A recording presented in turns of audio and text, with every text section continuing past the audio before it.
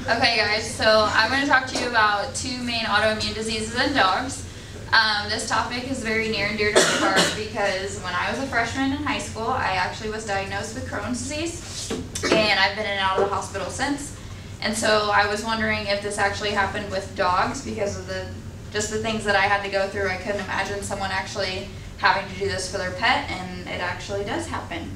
So, an autoimmune disease, what that actually means is that for some reason, which they still don't even know the cause of it, is your cells for some reason will see the cells in a certain area, so it depends on the disease that you have, but it'll see that your cells are foreign and just start attacking it. So pretty much your body's attacking yourself from the inside out.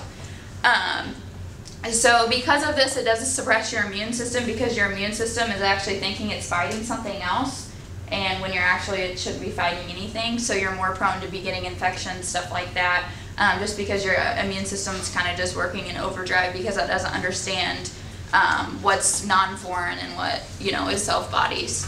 So they have thought that it can be genetic with people and with humans, but again, they really don't know.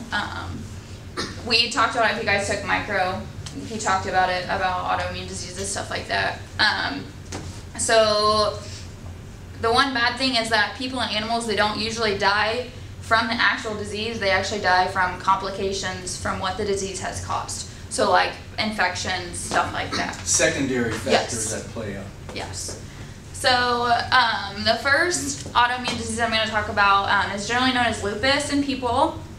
For dogs, it's just systemic lupus erythematosus, so SLE, sorry about that. So this is where the body actually attacks your DNA directly. So so when your DNA is copying and everything, it starts actually attacking that process. And so you're having mutation after mutation because it's not allowing your DNA to fully replicate. And because of this, you're going to have, it's going to be directly causing your organs just to start failing. You're going to have so much damage that they're just going to start failing. So symptoms that come with lupus, so with people, you have like the butterfly rash, lethargy, stuff like that. With dogs, you have the lethargy, loss of appetite, which is known as anorexia. They'll have usually a fever. It does break down the joints, so the synovial membranes, so that soft tissue lining in your joints, they break that down, so they're going to have swollen and painful joints. Instead of the butterfly lash, they have skin lesions, and because your immune system is fighting off something else, it takes a really long time for those lesions to heal, which is another prone way of having infections because you have this open wound that is not going to be healing. So they can conclude this by just doing a CBC full panel, and they're going to be seeing that your kidney, liver enzymes are going to be completely elevated, your white blood cell count is going to be through the roof, stuff like that. Unfortunately, with this, it's kind of trial and error because seeing elevated kidney enzymes and liver enzymes, they're going to think, oh, kidney disease, liver disease.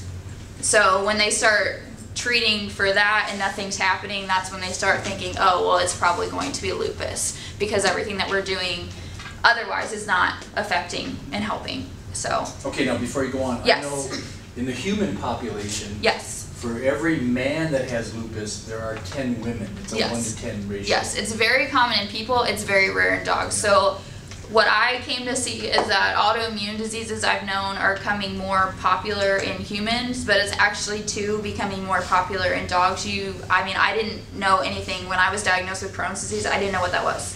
I was like, what are you talking about? So it is becoming more, they don't have that much statistics with it yet, but it is growing.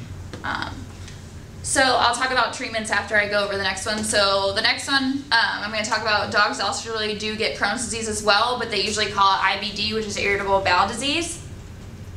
So it's an inflammation of the bowel that generally affects the ileum, so that's the part of the small intestine, that's the last part, and then, or it'll affect the ascending colon, which is the first part of your colon. So symptoms are going to be moderate to severe abdominal pain. They're going to have excessive weight loss, mouth sores, fistulas on the rectum, ulcers in the stomach and intestines, joint pain, and anemia. So diagnosis for this is usually a colonoscopy. We also read about the capsule endoscopies. Those are very common in people. They're not that very common in animals yet, but I'm hoping that they will. But I'll talk to you about why for animals there's not that much research and stuff going into it, which I thought was kind of saddening. The animal stuff always lags human stuff, but it's always coming along. It's scary, and I'm definitely going to talk about it.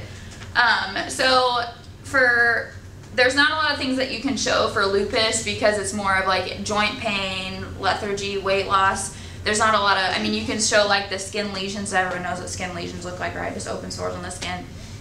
But for Crohn's disease, so you have, or the IBD, these are the mouth sores. So they'll have just a bunch of them and they will not go. I mean, it's very hard for them to go away. And so one, that's the dog's already having abdomen pain, but it's also having mouth pain because of everything that's going on. And then this is an affected colon with the dog with Crohn's disease. All these little, so colon should be a smooth pink tube. It shouldn't have those little it should circle one of those, right? It doesn't have that. It's that's longitudinal ridges and stuff. That is one ulcer. Yeah. So that dog has hundreds and hundreds of ulcers. Can you imagine something going through that? How much pain? Yeah. I mean, and because of these ulcers and the stomach fluid and stuff like that, it gets down to where it's like acid on skin because you only have the one lining because it's just so much damage to the dog's intestinal tract that, you know, there's nothing. I mean, would you guys want to eat with that, right? I mean, so, crazy. Oh, what did I do? Okay. So treatments for humans, there are a bunch of different treatments. Unfortunately, there is no cure for autoimmune diseases, so lupus and Crohn's, there is no cure for people and for animals. So for humans, they just try to slow down the process, so they'll use like biologics, which I'll talk about here in the next slide. What I was really upset with is for animals, they only use medications to treat the symptoms. So this kind of really put it in perspective for me. A couple weeks ago, I worked at Purdue as a receptionist in the vet school, and this German Shepherd came in. It was about a 4-year-old German Shepherd that has Crohn's disease. And the dog just gets to a point where you have flares where you try to get to remission where you have just no symptoms, but you still have the disease. And the dog had just relapsed from its remission, and so it had a really big flare, and it had to be hospitalized for about a week and a half. To hospitalize a dog here at Purdue a week and a half with Crohn's disease cost the lady $12,000. This is because they do not have biologics and the medications that we have as humans for these animals. And this woman spent $12,000. And just from personal experience, for me, I'm not a dog, but I have a flare probably once a month. So can you imagine if this dog has a flare once a month and they spend $12,000 to keep this dog comfortable? And so it's kind of ridiculous, and it makes me really upset because I felt so bad for that dog because I know how I feel, and I can't say that I'm going to feel the same way as the dog, but I can't imagine how that dog is because that dog doesn't have the things that I have been able to have. So the reason I found that they haven't done any research and stuff like that is because drug companies, we kind of all know this, there's not that many cases right now.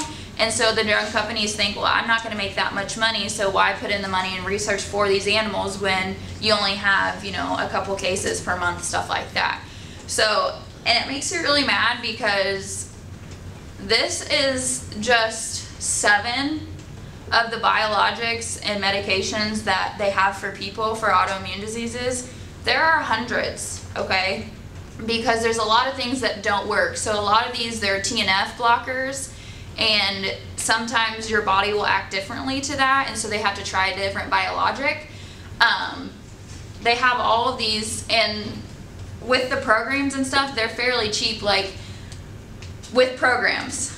Remicade, if you don't have insurance and you're a person, $14,000 for that tube right there.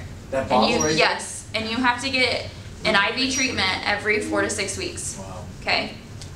Without insurance, $14,000. The Humira pin, the same way. But they do have programs like Remy Start, Humira Start, stuff like that, to where I only pay $5 and I inject myself every 2 weeks. Okay. So it's possible. I mean, and there's so many different things that they could try and just research and see, because things that work for animals, I mean, that work for people could work for animals as well. I mean, we see it all the time that we use the same medications and stuff like that.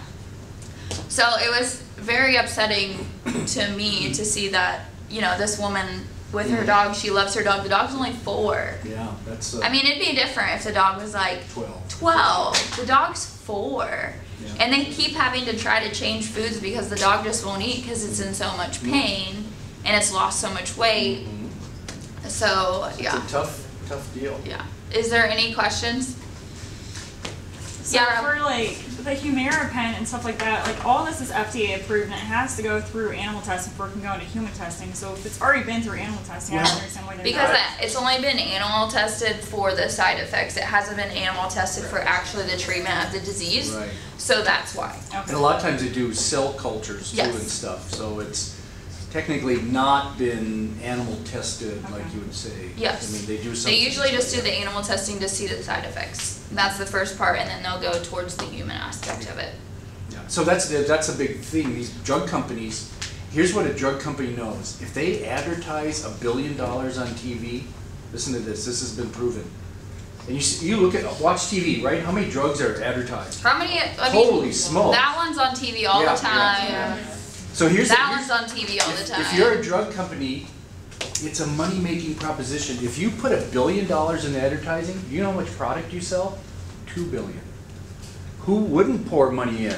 And it doesn't give me cost $10 and I'll give you 20. Exactly, and it doesn't. I looked to see how much it costs to make this.